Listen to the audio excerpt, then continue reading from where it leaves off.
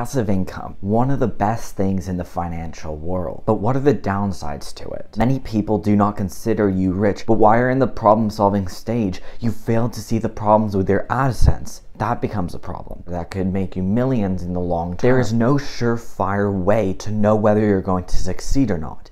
There's no one pathway that will lead you to success. On average, a business fails 9 times out of 10. Passive income is a form of income that generates you money no matter if you're working or not. It is passively making you richer. There are many forms of passive income, be it through rental properties, ad revenue, a passive business you set up in your 20s that is automatically making you money no matter what you do, and of course dividend stocks. Many people do not consider you rich unless you have passive income streams making you richer and richer every day. Passive income is a great thing, but I feel that no matter how you look at it, there are some downsides that I need to address. Before we continue, make sure to like and subscribe with all notifications on, and comment down below what you want to see next. Now, into the video. Number 1 is how it takes time and diversity to set up stable streams of income. To make sure that you are going to have passive income no matter what, you need to have many streams of income, not just one. That's where so many people go wrong with anything in life. They only focus on one thing. If that thing stops becoming profitable for them,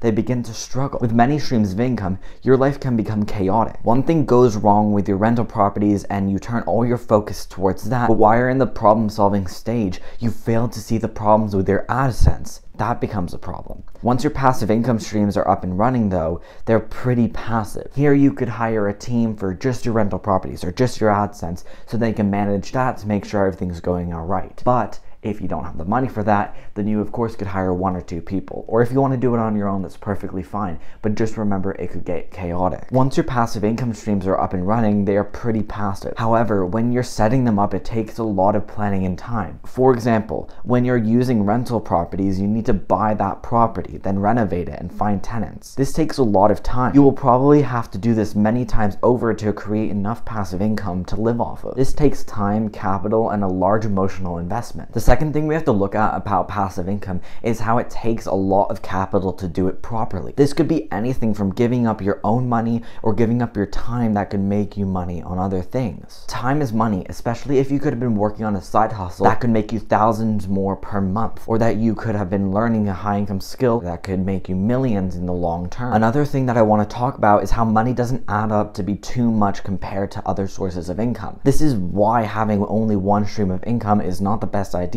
especially if you're planning on using passive income to live off of or for your future retirement. If we are looking to invest in stocks, then it's going to take a lot of capital to make sure that you have enough money coming in per month to live off of. The third con to living off of passive income is how it can be isolating sometimes. Many people have friends from work, or they enjoy having conversations with people in the break room or at the coffee machine. Many people enjoy that kind of work style. When you begin to live off of passive income, you will probably stop working unless you really enjoy what you do.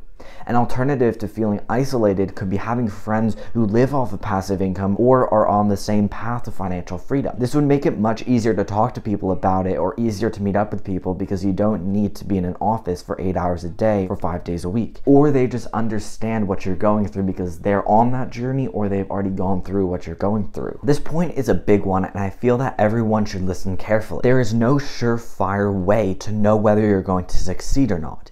There's no one pathway that will lead you to success. No matter what paths people have taken and what they're telling you will work, it may not be 100% successful. You may encounter problems that they didn't, or they got lucky and you didn't. Perhaps they had more money when they started than you do, or maybe they had more time, or they had a mentor. Anything could go wrong or be more difficult or easier depending on your circumstances. Everyone is different, and no matter the path they have taken, it may not be right for you. You have to find your pathway. As I mentioned before, there isn't as much money coming in compared to other sources of income. This makes it take a lot longer than other investments to scale to a larger level than it's on. This means that unless you're planning on selling your real estate properties every 5 years, then you won't be able to expand as quickly as other investments, income streams, or businesses. There are many ways to double what you're buying every few years, but that involves buying and selling your assets, which doesn't sound too passive to me. Enough of the droopy, upsetting topic. Let us talk about examples of passive income and talk about if they have any certain characteristics that I've mentioned on this list. 1. we of course have rental properties. These can either be very passive or very hands-on. At the beginning, it takes a lot of capital to make sure that you can afford the down payment and the renovations. Alongside a hefty down payment, you need to invest a lot of time to renovate the property and find tenants to rent it out to. If you don't want to spend time renovating and finding the tenants for your property, you can hire a team to work for you, but that will cost you even more money. 2. Dividend stocks.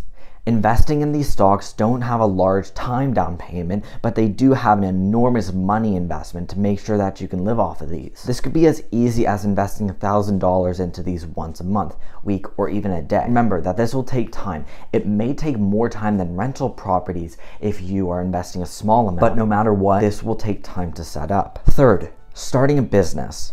This is going to cost you the most money and time up front. It takes people over a decade to make a business profitable. On average, a business fails 9 times out of 10.